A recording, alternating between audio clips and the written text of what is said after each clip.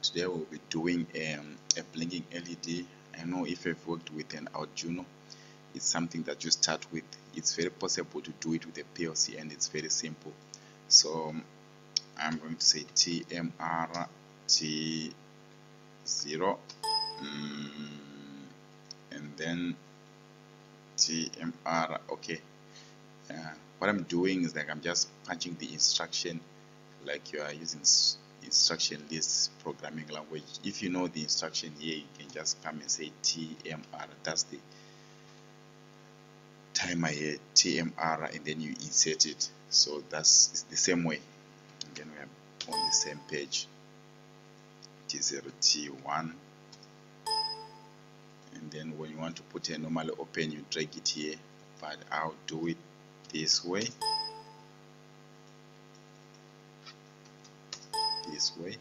And then this one I want it to be normally closed, and then I'll give it a name T1, then I'll give this one a name T0. So what's happening, and then this one I'll put 50. I want my delays to be 50. I want it to switch on for 5 seconds, switch off for 5 seconds. So why am I putting 50? The time base of this timer is 100 milliseconds times 50. The 50 that is in here, this one times this 50 times 50, you get 5 seconds. So that's how it works. So explaining the program, the moment this PLC starts running, this one is on, it will energize this T0. This T0 starts counting 1, 2, 3, 4, 5. When it gets to 5, it sets this bit on T0. When this bit T0 is on, it energizes this T1. It counts 1, 2, 3, 4, 5. When it gets to 5, it de-energizes.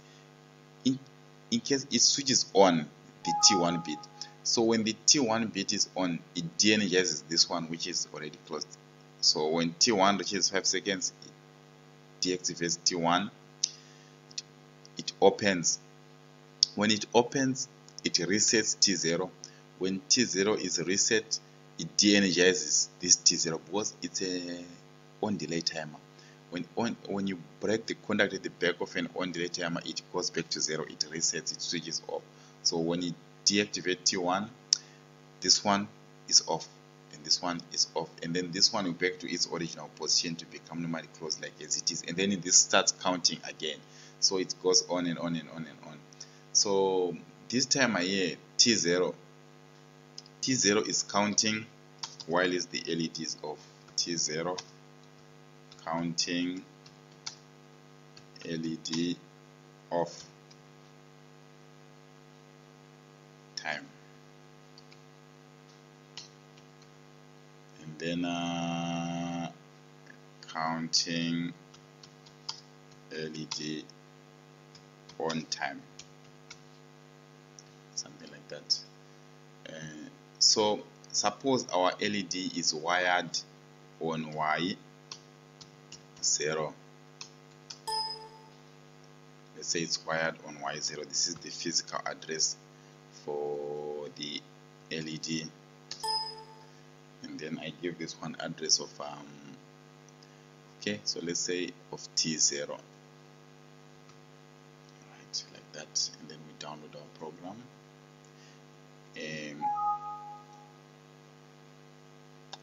we go.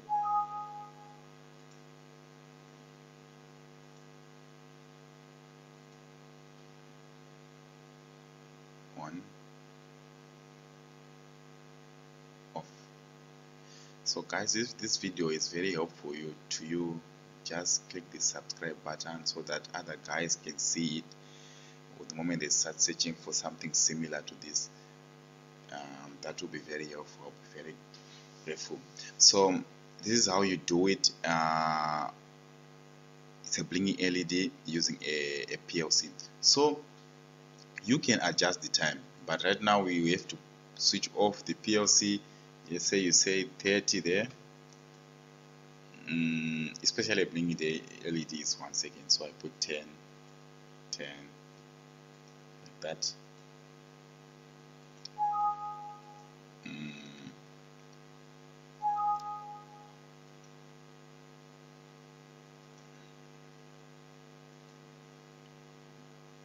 is now a general LED that we always use. 1 second on, 1 second off, 1 second on, 1 second off.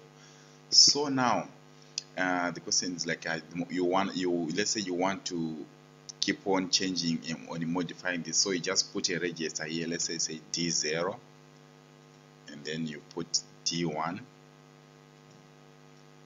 and then I download.